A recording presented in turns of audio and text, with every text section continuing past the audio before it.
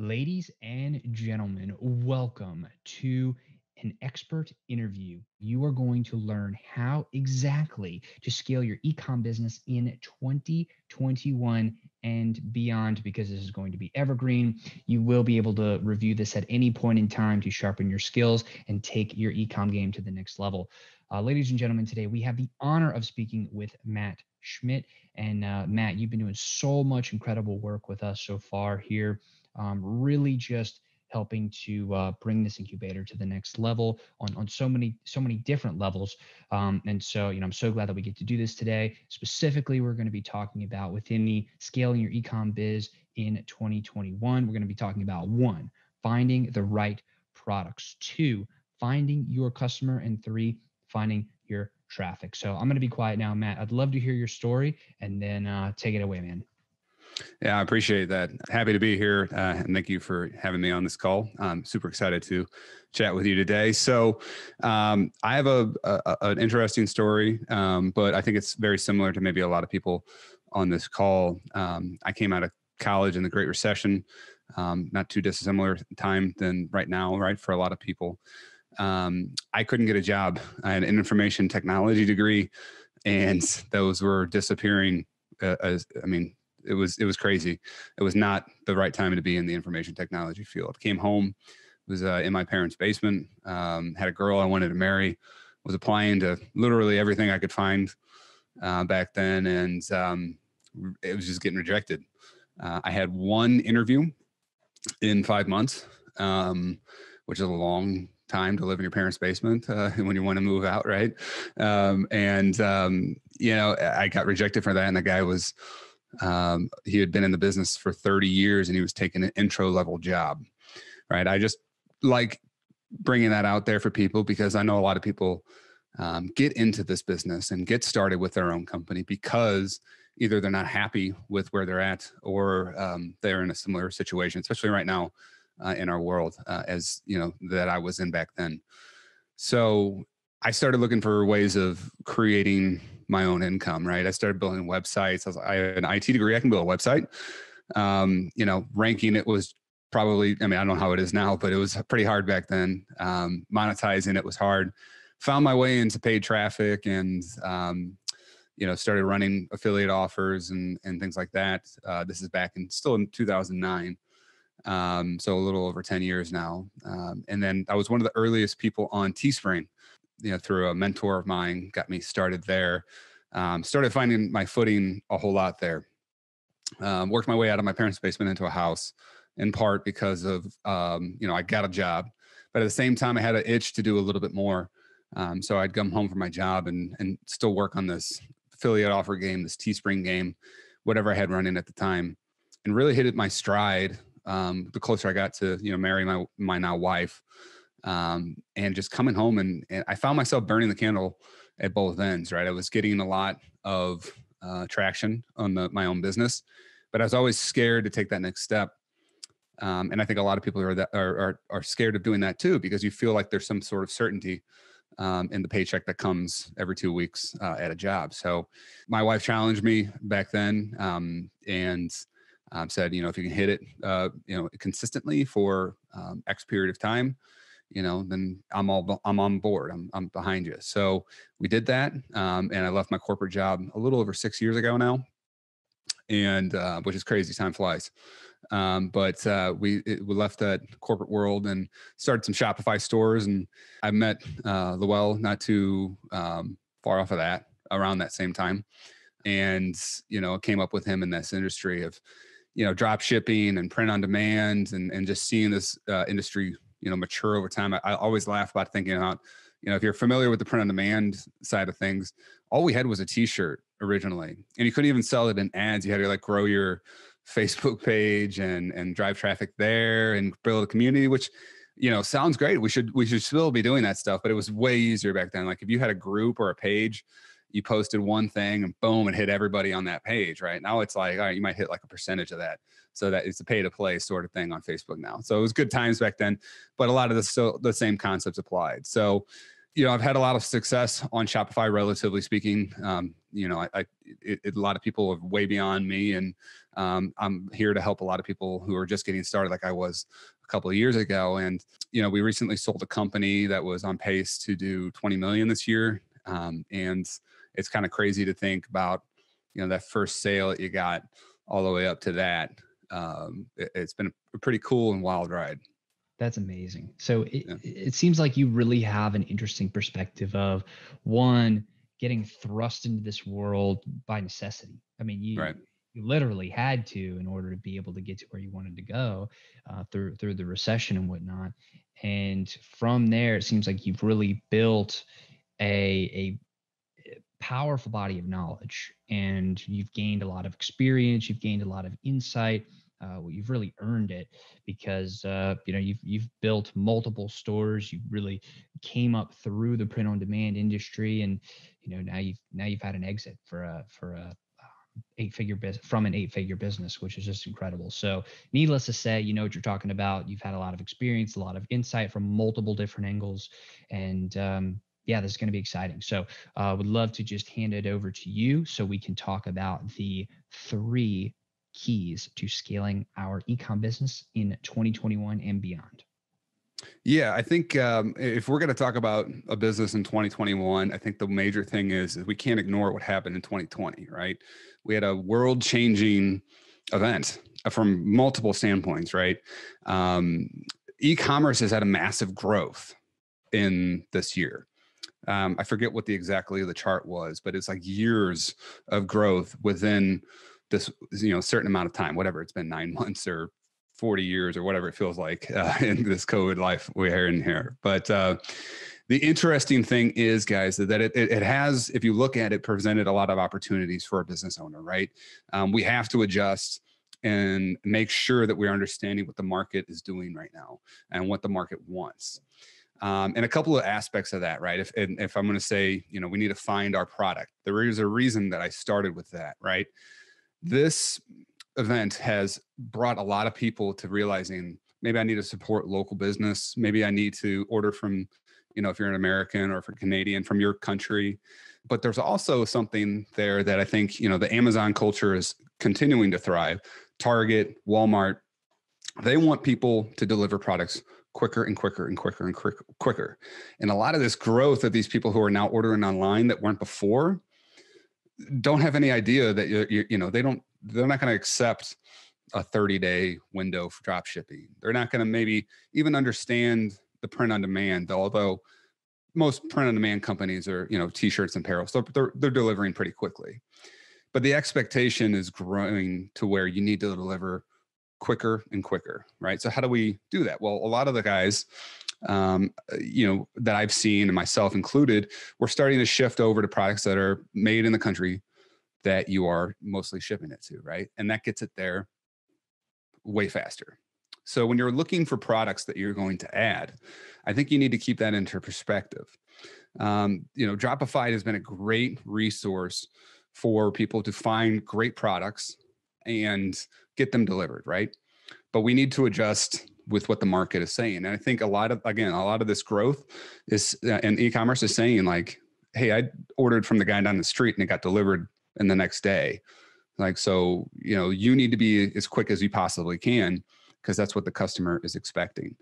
So I always talk about 2 things with finding your products, but I think I'm going to start including that 3rd thing, which is finding a product that can deliver it as quickly as possible. But the 2 things I always talk about are social proof and sales proof, right?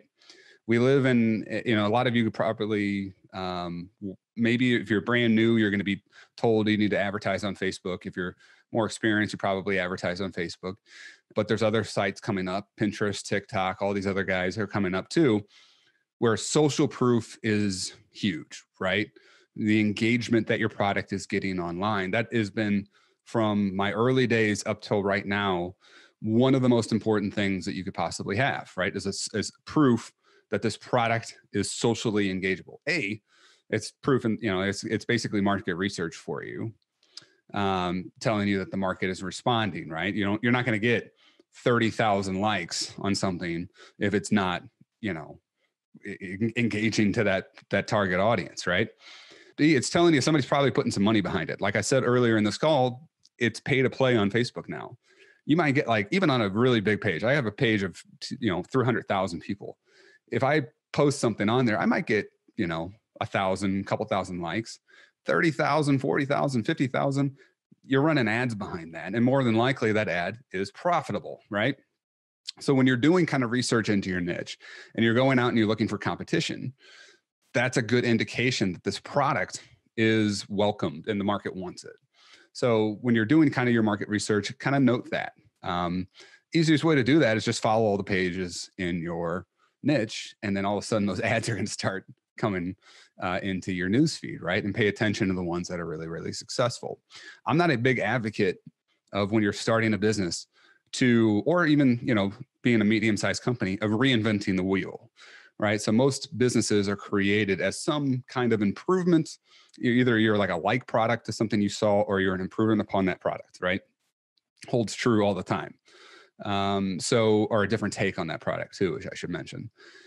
So that's the kind of thing I look for when I'm looking for social engagement. If I'm entering a new niche, I'm looking for a product, and can I improve upon that product, right? And so social engagement's a really big aspect of that. Sales proof is just what it sounds like. Obviously, sales are good, right? So if there's a product with 10,000 sales on it, that's a pretty good product, right? I'm just throwing out arbitrary numbers too, by the way. It's not like, don't quote me on that exact number. But it's hard to see the sales proof a lot of the time, right? That's not readily available information on Amazon or Etsy. So what do? Well, we look for reviews, right? I always joke with my wife that we probably get an Amazon package every day at our doorstep, but I don't think that I have left a single review on any of those Amazon products, right? Maybe that's just me, but reviews, they only come in for a fraction of the people who actually order the product. So if you have a product with 10,000 reviews, there's a good chance that has a lot of sales, right? We're talking about multiples of 5, 10, even more people who actually sold it versus who had left a review for it. So that's another key indication. And then, like I said, to wrap that third part up, can you find something that's made in the USA? Dropified's making some big moves in that area to where you can have products that are made in the USA. Why is that such a good thing? Well, it's like I said, it's going to be shipped faster. A lot of the times it's going to make, people are going to trust that as a quality product. If you're going to do something like the supplements or something like that, there's regulations here that aren't necessarily in other countries and things like that. So those are important things for people, especially in supplements, when you're ingesting something or putting something on your body that people want and require pretty much to have. So that's if you can mix all three of those, or two, definitely two of them, social proof or sales proof, but definitely that third, you're going to find a really good product. And like I said, it's not about reinventing the wheel. It's about understanding what the market is.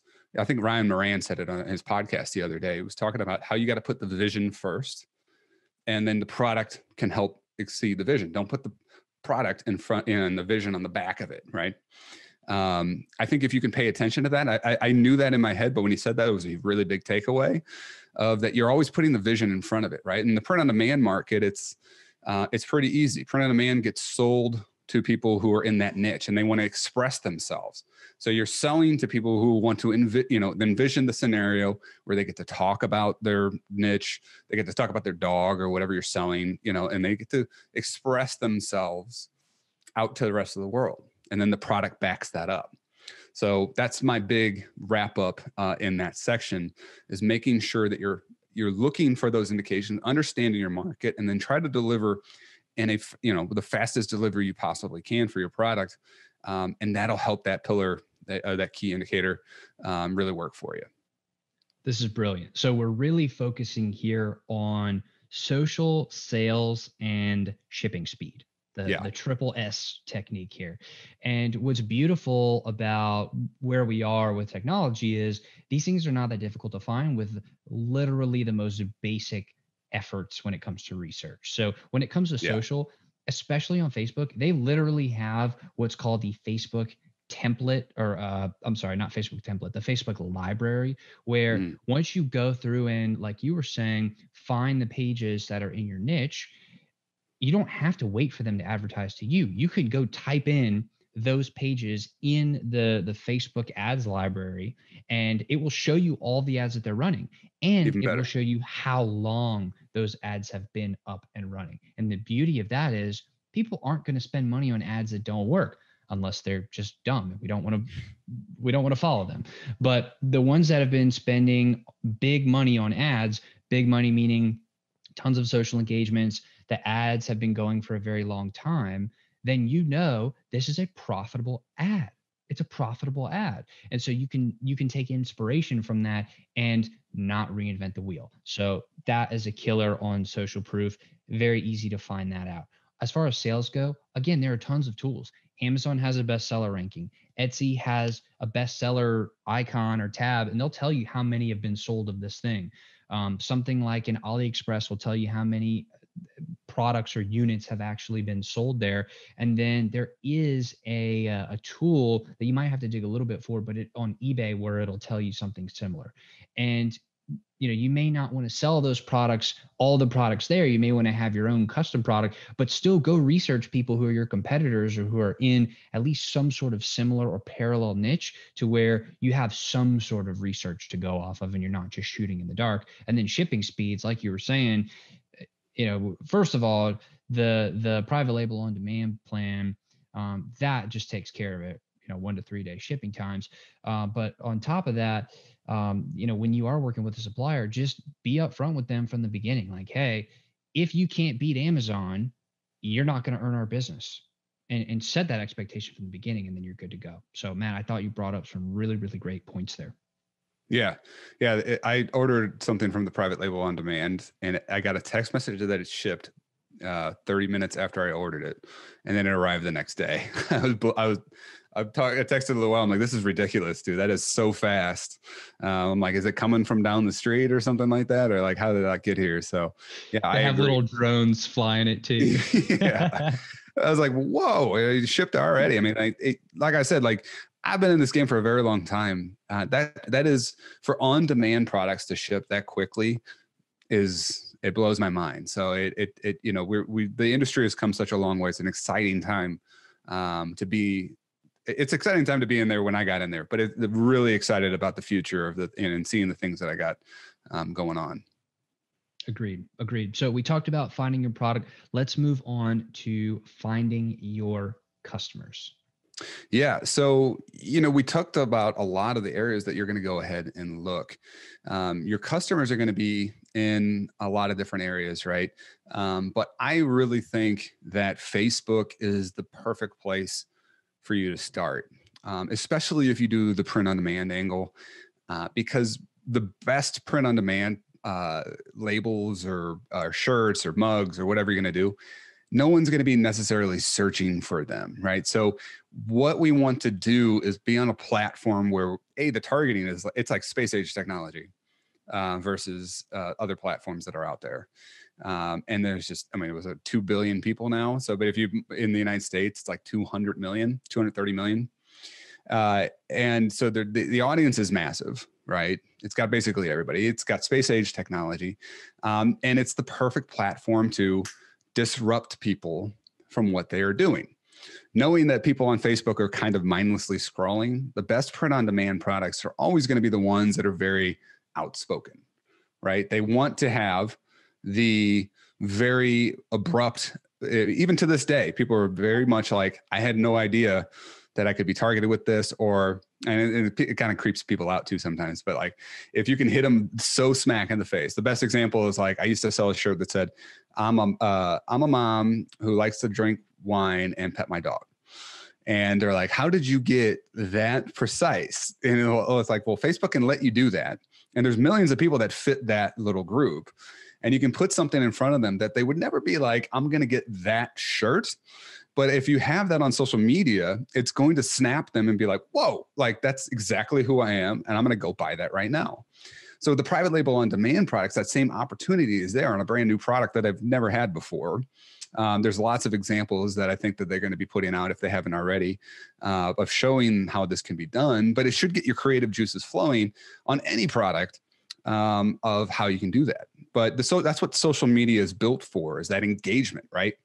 So if you have a product like print on demand, you're going to get engagement on your ad if you do it correctly. And the secret is for Facebook traffic, is getting that, right? Is getting that engagement, because that's going to lower the cost of your ads. So if you can lower the cost of your ads, obviously you can have a better margin, or hopefully a better ROI for the people who are coming to your site. So in terms of going out and finding your customers, that's where I would say in terms of the traffic, where I would go. But understand that like your customers are everywhere, right? I see people walking down the street with my products on, right?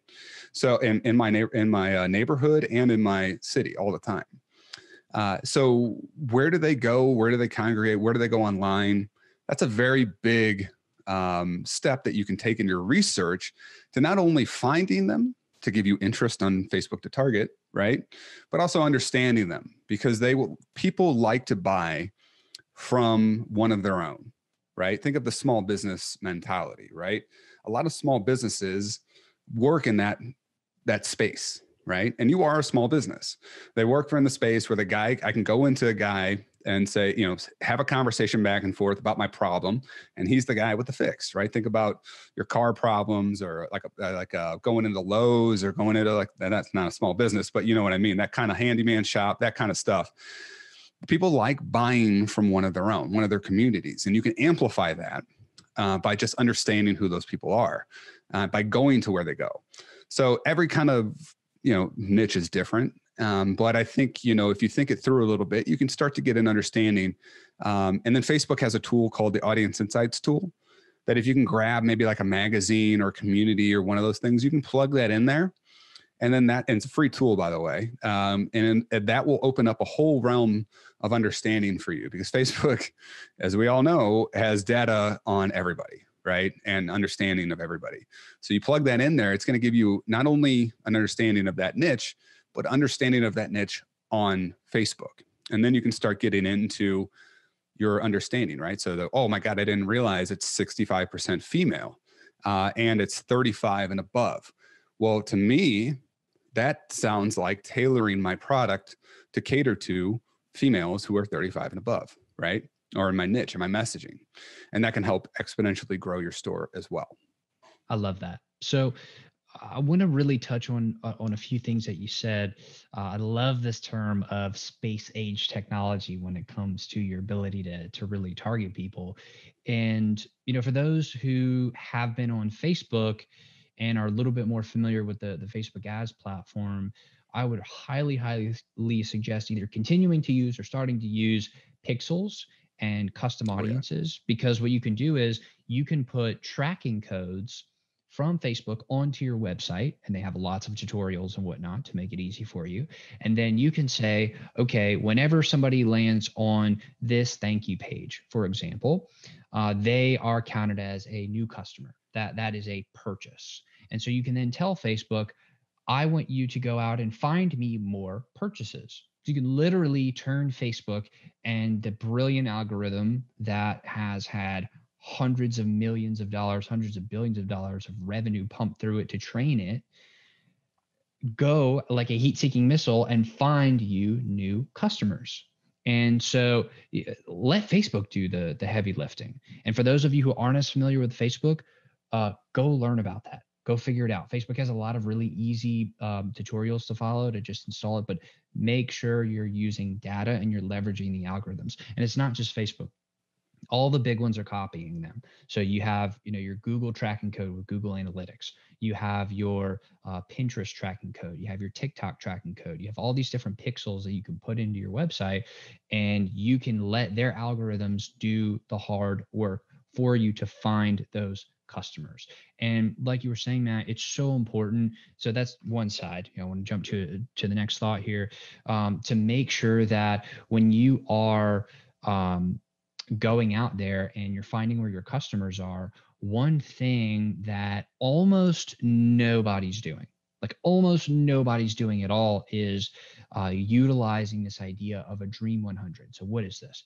Well, if you sit down and think, where are all of my customers? There might be 100 different communities where those people are. So let's stick with a pet example. So maybe there is a blog about dogs, and then maybe there's a newsletter about dogs and a magazine and a TV show, so on and so forth. What almost nobody's doing is going out there researching where all of those communities are, putting them in a list, and for your Dream 100, making a list of about 100 people, not that hard, or 100 organizations. Reach out to them and do some sort of co-marketing where you go out to them and you say, hey, you have 1,000, 100,000, a million people who desperately need my product. They desperately need my supplement. They desperately need this, whatever it is that you're selling.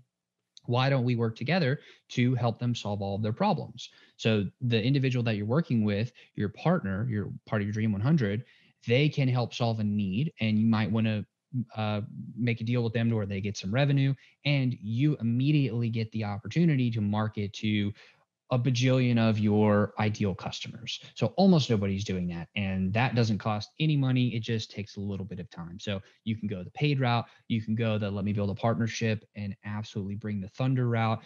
And the possibilities are infinite. Yeah, it's absolutely true. One of my earliest strategies was partnering with a charity in the dog niche. It was I got a Labradoodle about 4 feet away from me. And he, when I did that, that I realized that, that market was very underserved, right?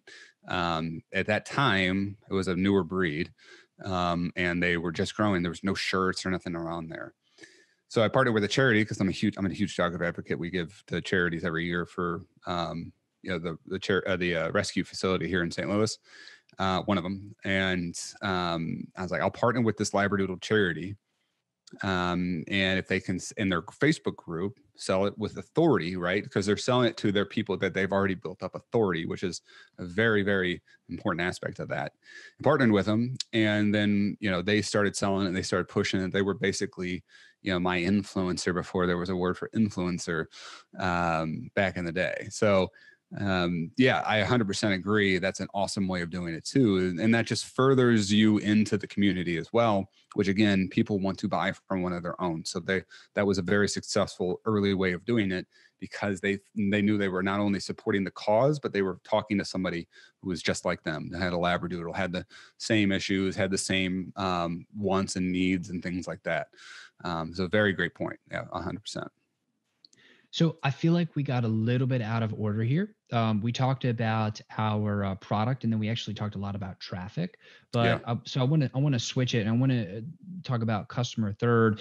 And let's really dive into like who our customers are. How do we understand who our true best customers really are? And I'd love to hear more of your expertise on that. Yeah, you're right. We did kind of go a little bit out of order, but it does, the important thing is that it all does kind of blend together on some levels, right? Because you need to be aware of each one of these things. And if you do, you'll have the most success, right? It's not just about knowing. I always say, if you have the perfect targeting, perfect ad, but the shit product, excuse my French, it will not sell, right? Even though you had the best ad in the world. So you got to pay attention everywhere in between on these things and make sure that you have a full circle. So in terms of customer, right, one thing I talk about in the incubator a lot is going out, and I already mentioned it on this call, is not reinventing the wheel. So what does that mean when you're selling products? Well, you might have a product that's already similar to you, at least very close to you in the market. And what I like doing is going out to the big platforms, right? So if you were going to follow the dog example, PetSmart, is a huge company, Petco. And then Amazon is just everything, right? So Amazon goes there, Walmart. And what do we do on these sites? Well, we like finding the listing very similar to what our product is, or in some cases, it'd be hundreds of them. And then reading the reviews, right? Understanding what those reviews are saying, understanding what their complaints are, right? Maybe not read the 5-star, read the 1-star, read the 2 stars, see what people's issues are. And then can you improve upon the product in some way? You might be thinking like, I can't do that in the print on demand world. Well, like, yes, you can, right? So One of the examples is if you go to a print on demand place and they said that, oh, the reviews are the wash, it's coming off in the wash, and right, and doing stuff like that, then have better ink, or work with somebody who prints a better quality shirt, or have or like if it's too tight, well, adjust the shirt, figure out which one that guy's selling, and don't sell that one, because obviously the market's telling you that the shirt's too tight. And then you can do this on infinite. If you're doing Dropified's program with anything off of AliExpress or whatever, it's endless with it. People, have complaints about a product, and then either find the product that's selling the improvement, or improve upon it yourself. Right. But also realize that those people are your potential customers, right? You want to have a potential sale from anybody. If I have a store, this is why I'm not really afraid of competition. If I have a store that has a 4% conversion rate, that means I have 96% of the market out there that I still need to convert. Right. So when I'm going out and I'm looking at my competition, I realize that if that store has 4% conversion rate, the 96% of the market has either yet to buy from him or chosen not to. And so what can I do to close that gap? And that's where those reviews come in. That's where looking through the different marketplaces, we're having the big, you obviously know that people are buying on Amazon. It's like 70 cents out of every dollar, right? Online. So there's endless Shopify stores in almost every niche. Understand where your customers are buying from, and then that's where you will be potentially going. Your customer is on the platform I already told you about, Facebook. You just need to put a good quality product in front of them. And then, we had kind of talked about traffic outside of that. That's going to help lead you into, if I could wrap this up, is we talked about how to get the targeting or your traffic. Right. Even if you didn't do that, we talk about free ways in the incubator as well. But even if you were to do free or paid, you need to understand those pitfalls that your product potentially has, either improve upon them, or the hurdles that are going to keep somebody from buying, because those are two different things. And you need to make sure that your marketing is taking care of those as well. So it's not just about maybe finding your customer, but understanding your customer. That's super important now more than ever. Because I think, with this growth, to bring it back to the growth that we've had and the exciting going forward, there's more people entering the market than there ever has been, right? More stores are popping up. More people like me are teaching others how to do this. I'm not afraid of competition, because I'm always going to be on top of my competition in terms of, objection overcoming, improving upon the product, having a faster shipping time, and offering something that somebody else is just not willing to offer because they won't take the risk, or they won't do, whatever. And making sure that I am understanding what my customer wants and overcoming those objections. Because if to bring it back to the growth, they're not going to buy from you again. There's all these people on the platform now, on Facebook, on Google, on Amazon. There's competition more than ever. So you really got to stand out in 2021 if you want to make those sales, not just the first time, but the second time, the third time, the fourth time, the fifth time. It's easier. They always say it's easier to make the second sale than it is the first sale, right? And for that person, but you have to make sure that you're delivering a quality product if you ever want a chance at that second sale. And all the things we talked about today will help ensure that second sale comes along. Especially, look what's coming up. At the time we're recording this, I got Black Friday within 3 days, right? Right? 3 days. Yeah. So Black Friday is not a time that I run a ton of ads. Like, a lot of people talk, what's your ad strategy for Black Friday? I sell to the people that have already been buying from me for the past year, right? I'm hitting those guys as much as I possibly can, because those are my loyal customers. And I build up, my focus throughout the year, even if I have to break even, is pushing towards making sure they're on some kind of subscribe list, SMS, email, hopefully purchase list. And then I'm selling to them because I know they're going to buy from me again, because I'm delivering a quality product. And then I don't have to play in the crazy Black Friday ad schemes. Yes, we're going to be running ads. Yes, we're going to spend a lot of money, but I know the majority of my profit is going to come from those second, third, fourth, fifth, sixth, and more. I got, there's people that buy from us 20, 30 times. And those are the people that are going to cost me the least, because I don't have to pay on the traffic yet again. So yeah, I think if you can focus on that, they all sort of kind of fall into each other, right? And it's going to help you accelerate. And if you do the things that your competition's not willing to do, that's how you're going to win going forward. Most people, I still get ads of people who aren't completing their Shopify store. They don't have a homepage banner. They don't have an About Us page. The second most visited page on my site is the About Us page, right? Product page. And then they go over to the About Us because they want to learn who I am, and they're buying from one of their own, right? Like I told you about. Then they go to the homepage where there's going to be offers and engagements and bundles and special deals and things like that, where people are going to start to feel comfortable from you. They need to feel comfortable from you. But then on the flip side of that, they need to have a good experience when a product gets delivered. Is it, is the labeling good? Is the box good? Was it delivered in a good amount of time? Right? All things that are talked about inside the incubator with the products that we're going to offer there. And that's and promote there. And that's the kind of thing that you want to focus on going forward, not just in 2021, but into the future for years, because it's only going to be more demanded as more and more people buy from e-commerce websites. Matt, I couldn't have said it better myself. I want to thank you so much for coming on and really breaking down for us these 3 pillars of scaling our e-com businesses in 2021 and beyond. And just a quick recap of what we covered. We've talked about 1, finding our product. 2, we've talked about finding our traffic. And 3, we've talked about finding our customers. And again, like you said, brilliantly, they all really lead into each other, because if you have a great product, chances are you've researched and you figured out who's buying it and where they're buying it. And if you're looking to find traffic, then you're figuring out, well, who are the people that comprise the traffic and where do I get that traffic? Right. And so on and so forth. So it's, it really does all blend together, but I love how you siloed those 3 things. Again, tremendously appreciative of your time.